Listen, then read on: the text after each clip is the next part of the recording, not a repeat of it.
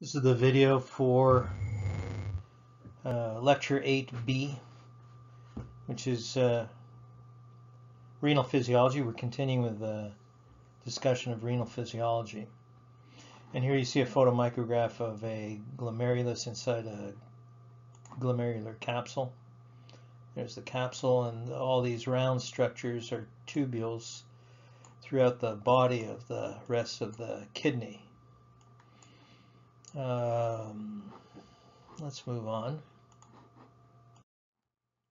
So some of these diagrams you've already seen. Remind you that this is the outer part of the kidney. This is the cortex, and in the interior here we have the medulla all through this area here, and the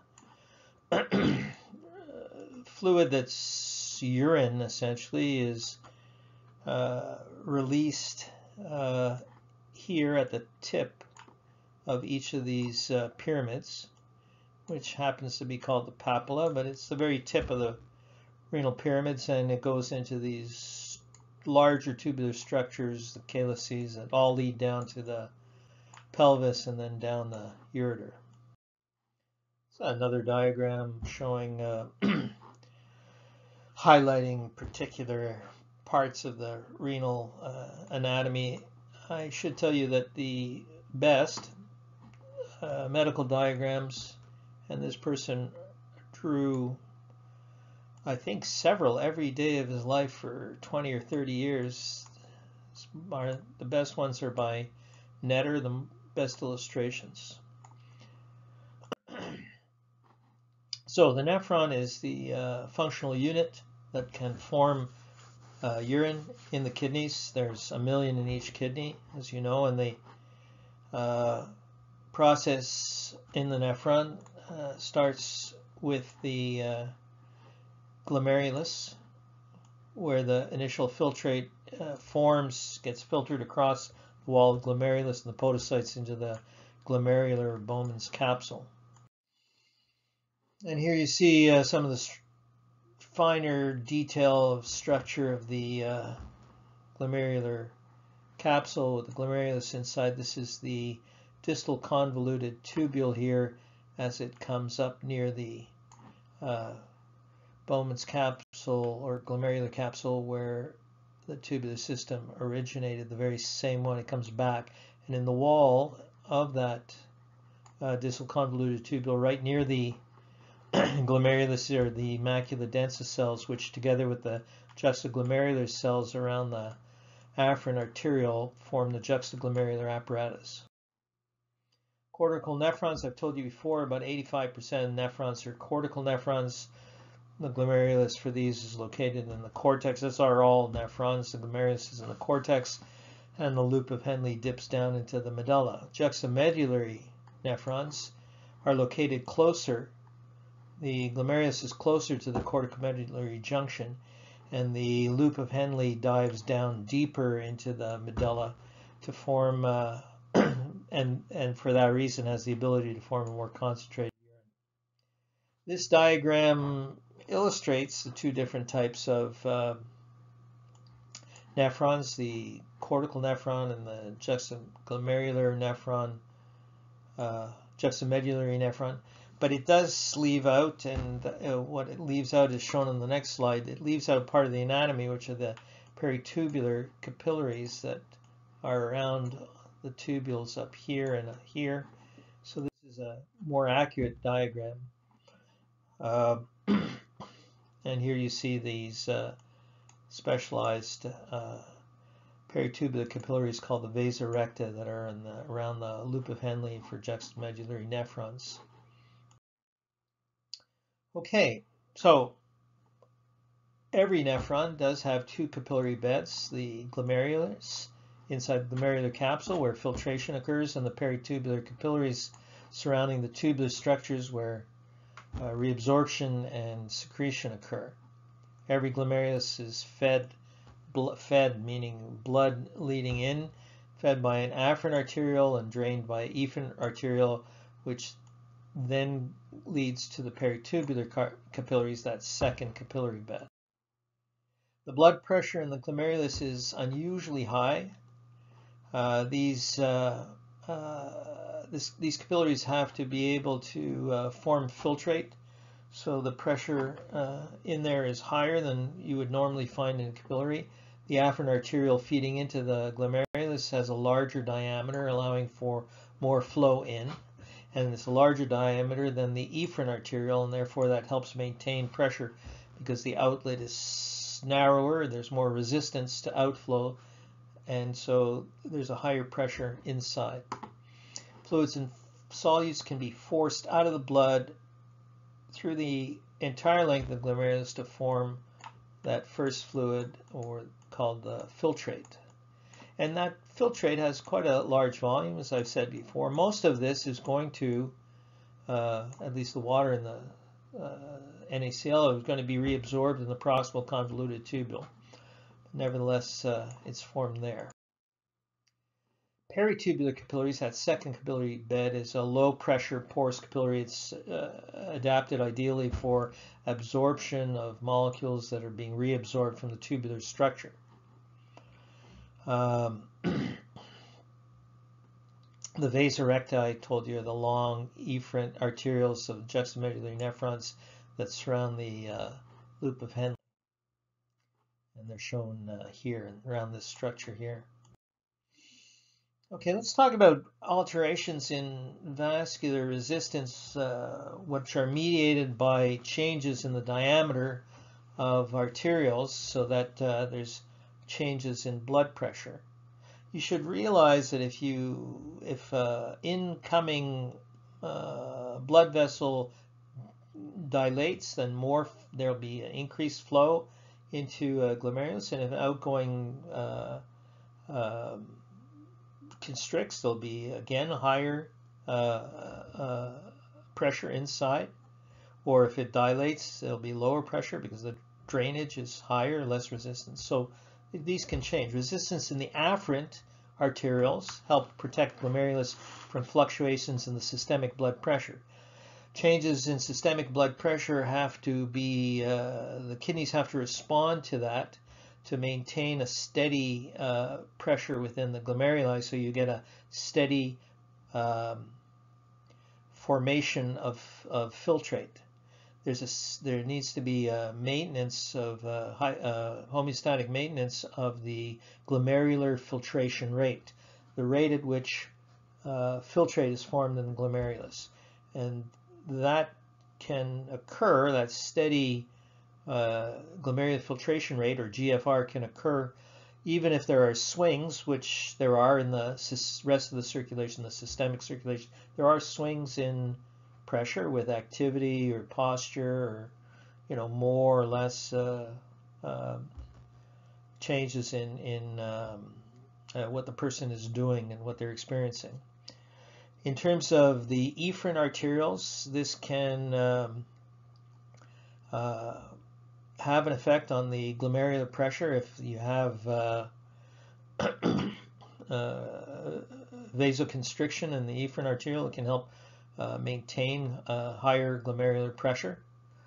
And vasoconstriction can also help reduce the hydrostatic pressure in the downstream peritubular capillaries. Okay, the specialized structure, the juxtaglomerular apparatus, which includes the macula densa cell and the juxtaglomerular cells in the wall of the distal convoluted tubule and around the end of the afferent arteriole as it enters into the capsule to form the glomerulus. This structure,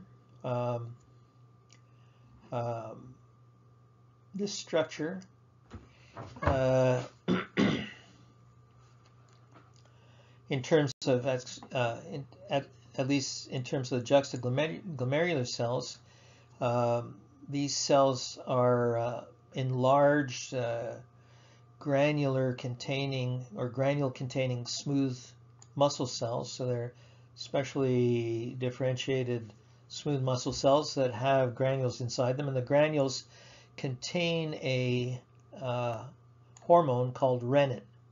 Essentially, these are receptors for changes in pressure. So you can view them as acting as mechanoreceptors. The macula densa cells are in the wall of the distal convoluted tubule, lying close to the juxtaglomerular cells, and these act as chemoreceptors or osmoreceptors. What they monitor is the nature of the fluid that's inside. Let's see if I can get a, no, let's do it this way. Just a second. They monitor the chemical and osmotic, or the nature of the fluid that's inside the distal convoluted tubule. So fluid is flowing past these cells, and it has particular characteristics. I'm going to get into that, and that's what these cells structures monitor and respond to. In terms of the filtration membrane, as I told you, there's fenestrated endothelial cells lining the walls of paving the walls of the glomerular capillaries, and there are podocytes outside wrapped around the glomerular capsule, and there's a basement membrane in between that acts as the filtration membrane. And you've seen this diagram before. Okay, now to get back to the physiology of it, large amounts of blood pass through the kidneys every day. I wouldn't worry about these numbers, but just realize that an awful lot of the blood is constantly being passed through the kidneys and constantly undergoing filtration, and that of course, the first fluid, as you know, is filtrate. It contains everything that the plasma does except for virtually all the proteins. A few small proteins might get across. Now, the principles of fluid dynamics account for movement of fluid across the wall of every capillary, and we covered that when we did cardiovascular physiology, when we looked at the net filtration pressure across the wall of capillary beds and the rest of the circulation. But the same principles apply in the glomerulus. However, the glomerulus operates differently, certainly, from other capillaries, in that the filtration membrane is much more permeable in the glomerulus. The glomerular blood pressure is much higher, and overall there is a greater or higher net filtration pressure in the glomerulus. As I said before, plasma proteins don't get filtered. They don't appear in the filtrate normally. But what they do is they stay in the blood, and they help to maintain the osmotic potential, or the osmotic potential of the blood, the ability to pull water back, fluid back into the bloodstream. So they are important in maintaining osmotic potential. And osmotic potential, it's not easy writing like this, but okay. The osmotic potential of the blood, the ability to pull water back from the tissue, from the capsular space. And osmotic potential is also called oncotic pressure, colloid osmotic pressure.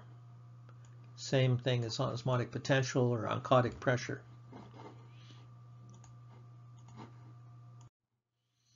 Okay, so what are the variables, the main variables involved in the net filtration pressure across the glomerulus? The net filtration pressure, in fact, is equal to the glomerular hydrostatic pressure. That's the hydrostatic pressure of the blood within the glomerular capillaries, minus the difference between the osmotic potential or oncotic pressure of the glomerular blood and the colloid osmotic pressure. I'm sorry, these are the same. Oncotic pressure, colloid osmotic pressure, and the hydrostatic pressure of the capsule. In other words, the Bowman's cap, the fluid in the Bowman's capsule can also have a certain amount of pressure acting in the opposite direction from the hydrostatic pressure of the blood in the glomerulus. So it's the hydrostatic pressure in the glomerular capillaries minus these two pressures, which are tending to move fluid back into the glomerulus. The colloid osmotic pressure or colloid osmotic potential of the glomerular blood, the proteins in the blood, and the hydrostatic pressure in the glomerular space, glomerular capsular space. And so here you see this equation and the relative forces. This is the hydrostatic pressure of the glomerulus of the blood here pushing outwards, pushing fluid outwards. And remember that when you see these kind of values, it's going to change from source to source somewhat, slightly, but the overall numbers like this might vary depending on what source you see, but the overall effect is more or less the same. There is a net outward pressure, and that's how filtrate forms. So the hydrostatic pressure of the blood, HPG, pushes outwards. The blood colloid osmotic pressure pulls, which is due to proteins in the blood plasma, pulls fluids inward, water inward, back into the space. Let me get a different color. Pulls fluids back in.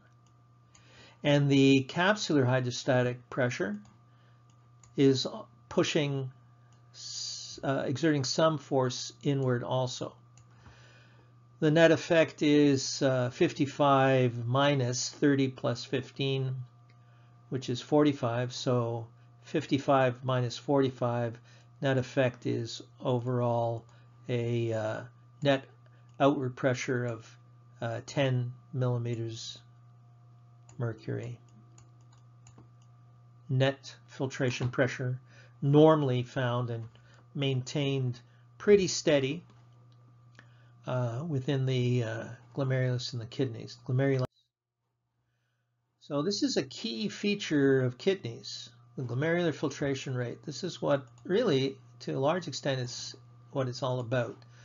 Maintenance of a proper, stable glomerular filtration rate, producing a steady amount of filtrate in the glomeruli, and then that filtrate undergoes resorption and secretion, so it could change in the volume. The volume of urine being put out will get altered, but that'll be due to, for the most part, due to reabsorption and secretion.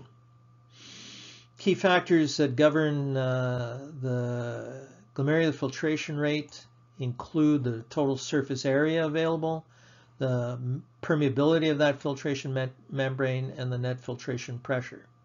So if everything is normal, then filtration membrane permeability and total surface area are stable, and the GFR will be directly proportional to the net glomerular filtration rate.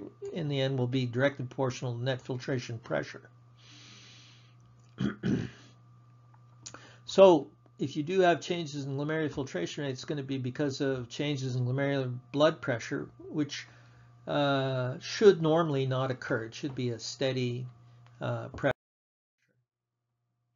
If, however, GFR is too high, if the rate of glomerular filtration is too high, then filtrate is formed, too much filtrate is formed, cannot be reabsorbed fast enough. The solutes that go into it, because the flow is so high, that solutes that normally get reabsorbed can't get reabsorbed fast enough and are lost in the urine.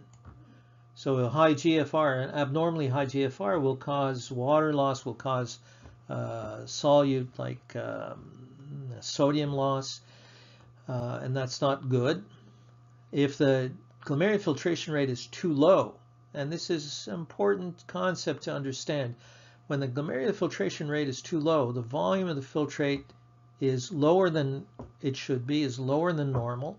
Filtrate formation is lower and less in volume, and not everything, that's an exaggeration, but too much gets reabsorbed, including wastes even, because the fluid spends too much time in the tubular system, and too much gets reabsorbed, so that it is lower in volume, and too many of the solutes are being reabsorbed. Even waste solutes can be reabsorbed and are not normally secreted. So there are a number of different regulatory mechanisms that operate to try and stabilize and maintain control, stable performance and levels of glomerular filtration rate. There are built-in intrinsic controls, and this is called renal autoregulation, and they respond to renal autoregulatory mechanisms involve adjustments in resistance to blood flow with changes in blood vessel diameter. You can get changes in resistance to blood flow, and they help to maintain a steady, near constant glomerular filtration rate. There are other control mechanisms, homeostatic regulatory control mechanisms, that are extrinsic to the kidneys, and they indirectly regulate the GFR by maintaining systemic blood pressure in the rest of the body's vasculature. So we're going to get into that in more detail. First, we're going to talk about the intrinsic controls, which include a myogenic mechanism and a tubular-glomerular feedback mechanism, and then extrinsic controls that involve the output from the central nervous system, from the autonomic nervous system. This is involuntary tissue, which is controlled, of course, by the two divisions of the autonomic nervous system. The two divisions, of course, are the sympathetic and parasympathetic divisions of the autonomic nervous system. I'm just going to put S for sympathetic and P for parasympathetic divisions. There is also hormonal regulation, which is extrinsic for the most part to the kidney. Okay, let's start in with intrinsic regulation, renal autoregulation. This is built-in autoregulation. Under normal circumstances, in fact, renal autoregulation, self-regulation, can maintain a near constant GFR. It involves controlling the diameter of the afferent and efferent arterioles that enter and exit each of the nephrons. It's no different from, a system of pipes. If you increase the diameter of the inlet, there will be increased flow in and higher pressure, therefore, downstream. If you decrease the inflow by decreasing the diameter of the inflow, and when I talk about inflow for glomeruli, I'm talking about the afferent arterioles. If you decrease the diameter by vasoconstriction of the afferent arteriole, then there's less flow in and a lower blood pressure will be inside the glomerulus. And the opposite for the outflow, the efferent arterioles. So this autoregulatory effect, intrinsic controls are involving renal autoregulation, as I said, have two types of controls, myogenic and tubular-glomerular feedback. Okay, let's talk about in more detail about the myogenic reflex, although I did mention quite a bit actually in the previous slide. It involves a response to changes in pressure in the renal blood vessels. So a lot of it actually occurs because of the built-in tendency of smooth muscle in the body to contract in response to being stretched. So that's an automatic response actually of quite a bit of smooth muscle. It happens in the gut, for example, as food moves along and stretches the diameter of the gut, it tends to contract in response. If, and I hope you're clear on the idea of systemic blood pressure, the general overall systemic blood pressure in the rest of the system, if it is increased, then it will trigger afferent arterioles that feed into the glomeruli to constrict. You'll get vasoconstriction. And so the blood flow to the glomeruli is reduced. And when the blood flow in is reduced, you'll get a lower glomerular hydrostatic pressure. If blood pressure was too high going in, then the glomerular hydrostatic pressure would be too high, and therefore filtration rate, the GFR, would be too high. So remember that the kidneys are trying to maintain a steady GFR, and they do that to a large extent in terms of myogenic reflex, myogenic control, built-in autoregulatory mechanisms through changing the diameter of the afferent arterioles, so that if its pressure is too high, afferent arterioles constrict and the glomerular hydrostatic pressure drops, and that prevents a lot of this. In fact, is a mechanism that prevents glomerular blood pressure from reaching potentially damaging levels. One serious consequence of abnormally chronically high blood pressure is, in fact, injury to the glomeruli in the kidneys. And sometimes even young people can have fairly high blood pressure, and in a short period of time, really quite high blood pressure and systolic blood pressure, and in a short time can damage their glomeruli to a significant extent. The opposite situation, where the systemic blood pressure is lower than it should be, lower than normal, will trigger an afferent arterioles that enter into the glomerulus to dilate. So you get vasodilation, blood flow in the glomerulus rises, glomerular hydrostatic pressure rises, and therefore the GFR, let's change colors, the GFR in this case, okay, will rise, because after all, GFR is directly proportional to net filtration pressure. And here, the result of afferent arterioles vasoconstricting or constricting is that the GFR will drop down. So this is a nice way, a built-in intrinsic autoregulatory way of maintaining a steady GFR in the face of shifting systemic blood pressures. Now, the other built-in mechanism involves the juxtaglomerular apparatus made up of the maculodensa cells and the JG or juxtaglomerular cells.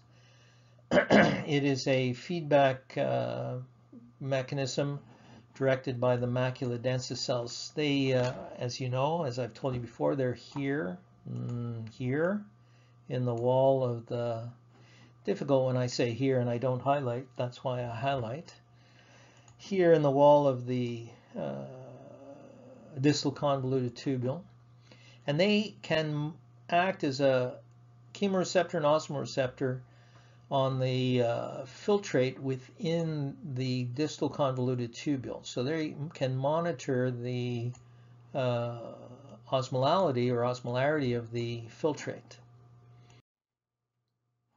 as it passes through this area.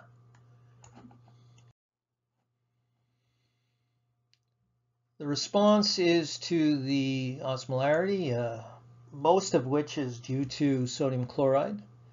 If the GFR, the glomerular filtration, rises, then the filtration flow, as I told you before, and this is something to be sure that you understand this idea.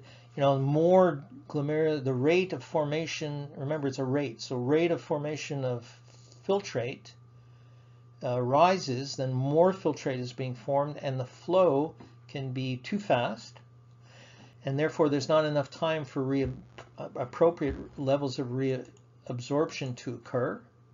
So reabsorption is not occurring to a proper extent, it's reduced, and the filtrate in the end will have higher than normal levels of sodium chloride, and that'll be going out and will be lost in the urine. The maculodensa cells can monitor or sense the